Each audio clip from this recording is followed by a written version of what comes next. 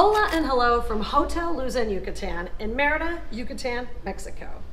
You're probably already admiring this kick-ass tile feature behind me. Well, what this is a mish-mash backsplash of pasta tiles randomly thrown together for a mosaic wall decor. And this is very, very typical of this region.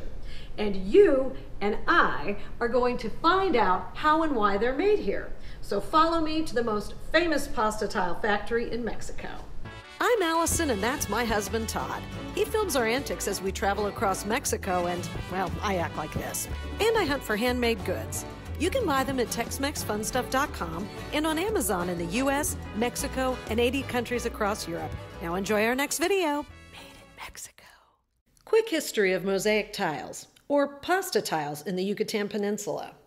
These tiles were originally made in Barcelona, Spain, and used by architects such as Antoni Gaudí as early as 1857. And I am here, obviously, with TexMex Fun Stuff, but we want to show you a little bit about La Peninsular Mosaicos.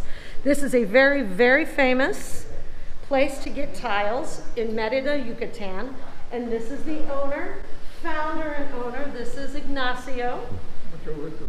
So, how long have you guys been in business? We've been in business for the last 30 years. Muy bien. How did you start making tiles for the people of Merida?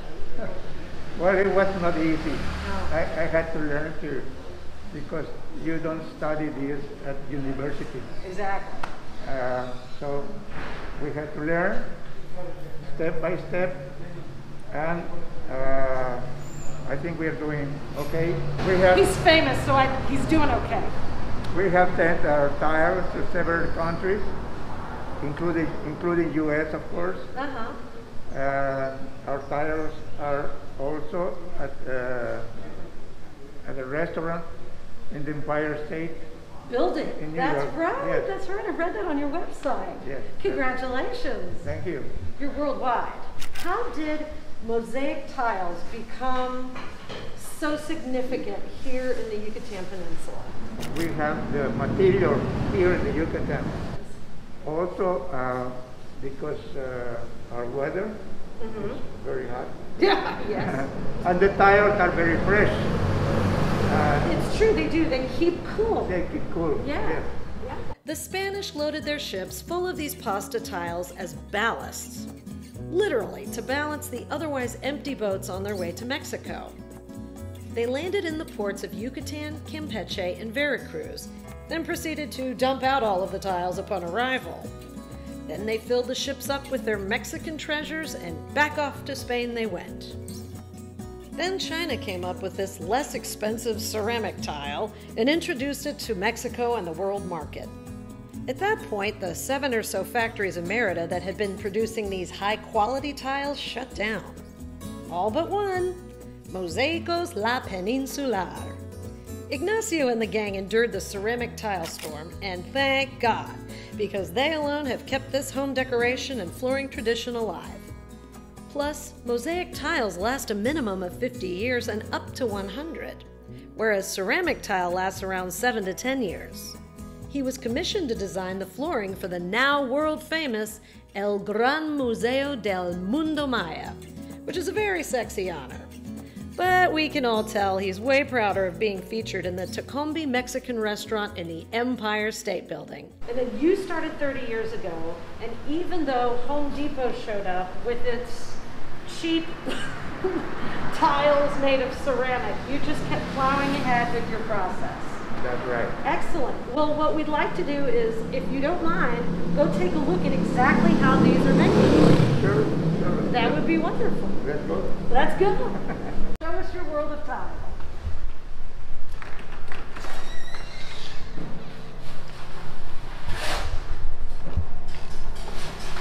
Well, tell me, what exactly are they doing? So we make these two different mixtures.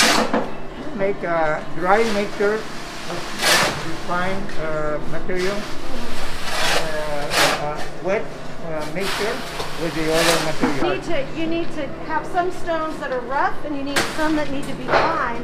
And this is the process of basically thinning out some of the rough stone to get that secondary material. That's right. And And by the way, there's a lot of manual work going on here, but it is all powered by solar.